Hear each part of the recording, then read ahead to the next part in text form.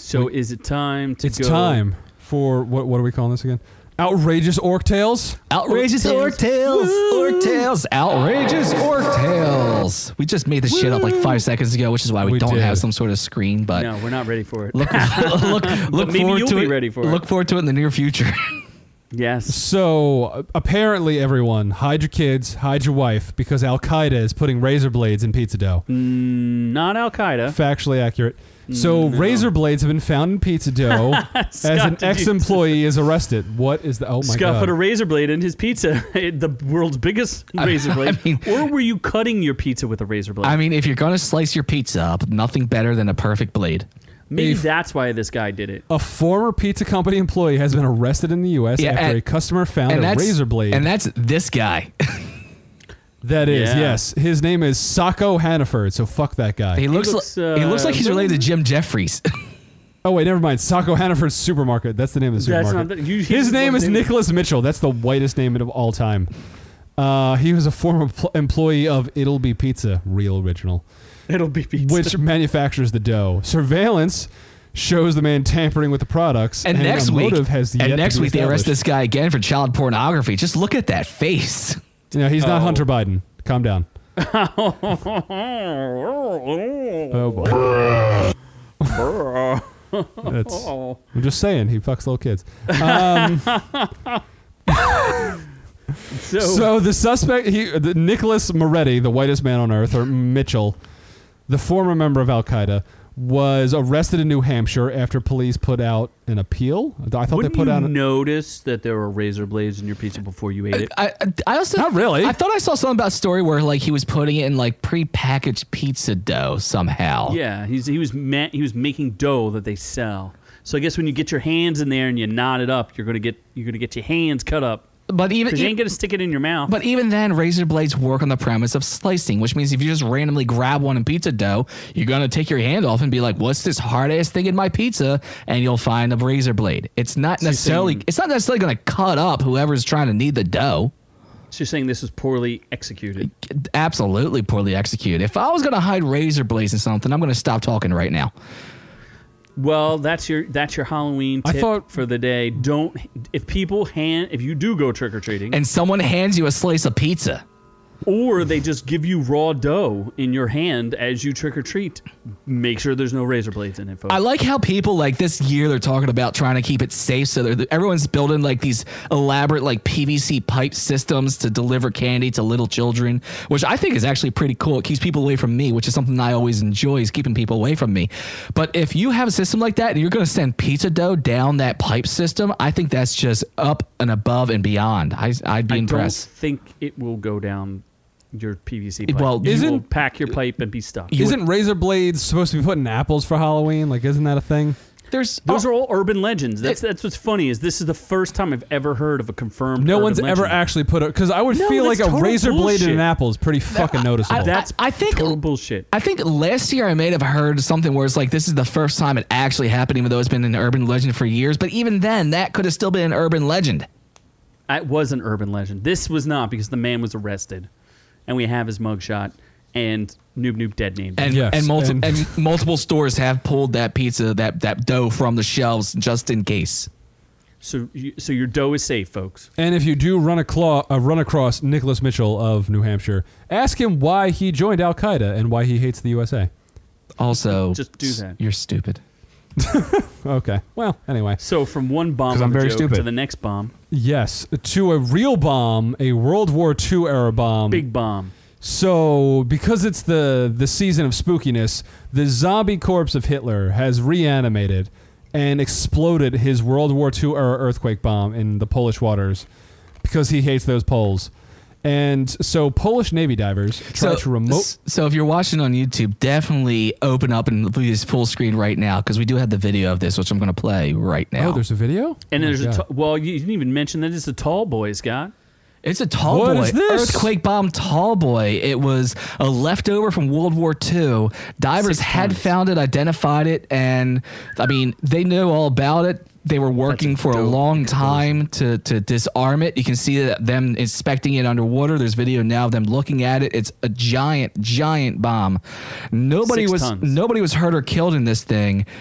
which is impressive because you look at that took up the entire effing river. That's a crazy and explosion. the aftermath is also horrendous. But it was while they were trying to disarm it, and that's when it exploded on. They evacuated. Well, they intentionally detonated it. I think. I don't think that was. I don't know. I don't know if they intentionally exploded it. The story didn't sound like it was intentionally exploded. They did evacuate the neighboring towns just in case. But there were no divers in the water either. So Nah. it makes me think they intentionally blew it up. So no one blew themselves up. No. Well, that's unfortunate. That's unfortunate. You wanted to see people I did, blow up. yeah. Like, why not? If we're Dude, trying that to explosion restart, was pretty awesome though. So I felt that was. we're trying to restart World War II. Why not have some death? Jesus Christ! It was a 12,000-pound 6 tons World is War there, II Chief. bomb. That's why they called what them 6 earthquake bombs because of how much explosive was in these things. It was in the Polish port city of Świnoujście. Świnoujście. Yeah. It was in Sweden. No, it was That not. it was in Sweden. It was in Poland. Sweden is in Poland. All right. Well, Geographically accurate. But still, holy crap. Yes. So Hitler didn't win. And you can see it. And you can see it demolished the river afterwards. That's it going just exploded that water. That's probably going to be like that for a while. Yes. Yeah, the water's going to look just like that for a while. It's going to be pretty won't. screwed up that one. But in the end, it's a river because rivers flow. Yeah, it'll go back to normal real soon, Scott. It probably already is back to normal. Bootleg did say this is the next attraction Action Park coming 2021. That would be a great ride. You just sit in the water and just get shot in the air. Shockwave. Oh, that sounds like an action park attraction. In here, this might be the next action park attraction. Hey kids, check out the newest attraction in Action Park. Sit on top of the water and just ride that wave. That's their new wave pool. What is happening? So from one wave pool to let's take flight this time. Yes. So this is a follow-up story. I think we reported this maybe, I don't know, a couple months back, that a crazy, probably tech billionaire, it's Mark Zuckerberg, he is flying a jetpack in LAX. And I don't know what is going on here, but this is just crazy. And you know what? And because I missed all the explosions when we were talking about an effing bomb story, I don't know how I messed up on that. I'm just going to keep blowing this guy up. Yes. So this crazy cracker does not know how to fly properly because he has been sighted at 6,000 feet. I think that's like plane distance at that point. Yeah, they saw 2 airline pilots reported it. You have to, yeah, I don't know if we have a recording of what they said, but you can read what they said, I think. They're like, Tower 1, we'd like to report that there is a jetpack outside of our window. Thank you. And then one pilot was like, only in LA. Yeah, exactly. Well, here's what I don't Ground get. control, we do want to identify. We have something flying on the outside of the plane. We believe it's a man with a jetpack. Oh, never mind. It looks like it exploded. So this was actually the second time in 6 weeks an unidentified person was seen flying a jetpack near LAX. Ground control, we do believe that we have the Rocketeer flying next to our plane. He's signaling to us. We're not sure. Oh, it looks like the gum fell off his tank. I mean, what is going on here? Is the world just lost its mind that much that jackasses are flying around with jetpacks, harassing planes? Like, what is going on? Look around you, Z. Yes, it has. I mean, for real. 2 things. So, one, I would really love the third sighting for him to be sucked into a turbine and killed. Yeah. That would be hilarious. Secondly, how are you not just seeing where this motherfucker's landing? It's a man in a jetpack. Get some binoculars. Track him down to the ground and find him. It's not that fucking hard. It's like bird watching. You couldn't even find a bird landing in a tree. It's bird How are you gonna watching. Find a jetpack. Unless it's much bigger. Noob, it's a matter of just being lucky about whether or not you're gonna find it. There's stories all the times of drones that fly in FAA airspace or aren't supposed to be there, and unless they either A, track down the guy who's flying it because they're close by and lucky enough to be in the vicinity to find it, or B, the idiots like post it online of the video, they don't always find these people that do this stuff. Have you ever seen if someone's one of those? Yeah, if someone's close enough to be lucky enough to find them, yes. But other than that, he lands, throws it in a van, and they're gone. What are those hunter drones that the U.S. military uses? What are they called? Do you remember, Scott? Hunter drones.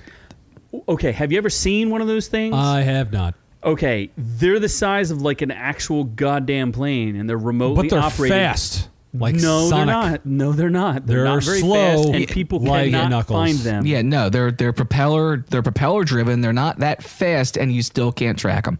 Yeah, they could literally be hovering above you, and you would have no idea, and it would just nuke you with a missile. Like, you have no idea. Like, finding stuff flying is not easy, especially for someone who is as blind as you are. I can see half of The light? Half. There's Yes. light. It's light out right now. So is that the outrageous orc tales? That is all the- the outrageous orc tales you have? That I think so. Well, those are some amazing orc tales They you are. have. Noob, I actually want to break in. Oh my god. We have some breaking outrageous orc tales. We want to have some Outrageous breaking orc tales straight from the desk. Noob This seems like a setup. Noob, we're going to go ahead and bring this title up. We want to let you go ahead and read this as we bring it live to you. Hold on. San Francisco police interrupt sex party involving midgets, emus, and a fountain of sperm. Oh my god. 71 there's 71 midgets on Earth? Like, what? There were 71 arrests. It doesn't mean that they were all small people. However, we do have more information on this. San Francisco Police Department interrupted an extremely lewd party early this morning in a luxurious residence at Presidio Heights neighborhood, arresting 71 people, seizing 2 boars, and 8 emus. It seems there was a thematic sex party for people with strange fetishes. They had midgets, bearded women, wild animals, and a large outdoor fountain filled with 50 gallons of semen. That is 50 gallons of semen. And of course, they also said it was an extremely delicate operation. Hundreds of naked people trying to flee with emus and boars with ball gags in their mouths running around. It was a very chaotic scene, as I think it would be. Oh my god. Why didn't I get an invite first off? Is my main Why question. were you not invited? I know I'm 6'3", but fuck it. I'll knee it. I'll just run around on my knees just to run into a boar's asshole. Like, hold on. Is that an emu? Is that what emus look like? That is an emu. That looks like a turkey. You've never seen an emu That looks like before? a straight up turkey. Like a big turkey on You've never steroids. seen an emu? What is an emu? It is a sounds two-legged racist. bird.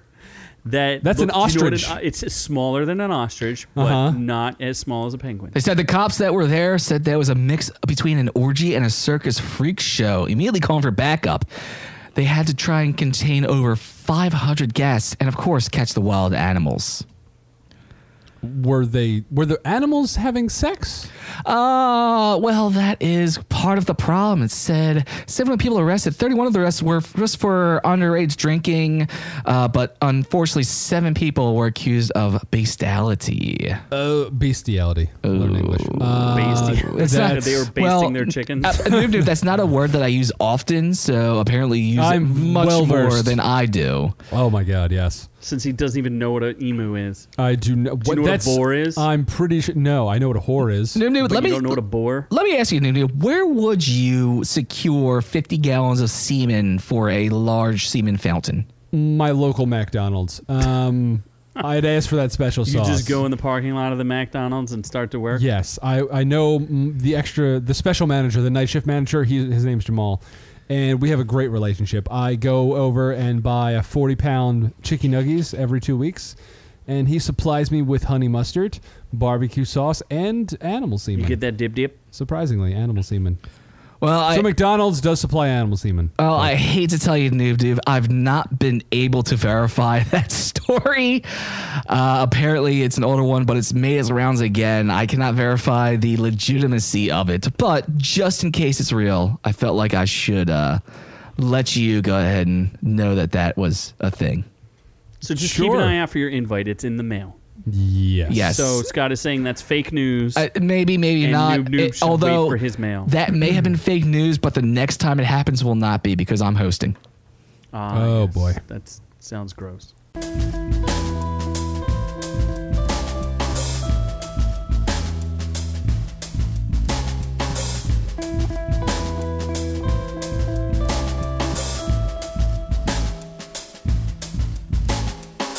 You've had greatest of fears.